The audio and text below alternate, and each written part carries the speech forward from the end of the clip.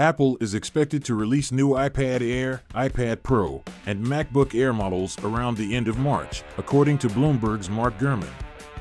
In his Power on email today, he stated that manufacturing for the new iPad Pro models and a new 13-inch MacBook Air is well started, at least inside Apple's Asian supply chain. In this video, we reaffirm Gurman's predictions for the new iPads and Macs, as well as other speculated additions and tweaks to the devices. iPad Air.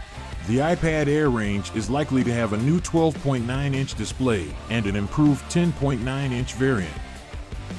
The latest iPad Air versions are expected to contain Apple's M2 CPU for quicker performance, a revised back camera bump, Wi-Fi 6E capability, and Bluetooth 5.3. There are no substantial exterior design modifications envisaged. The current 5th-generation iPad Air, equipped with the M1 processor, was introduced in March 2022. iPad Pro. The next 11-inch and 13-inch iPad Pro models are largely thought to be the first with OLED panels.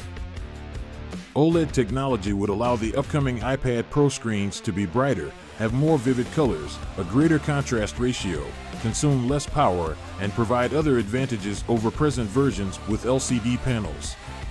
Apple already employs OLED panels in its current iPhone and Apple Watch models, with the exception of the lower-end iPhone SE.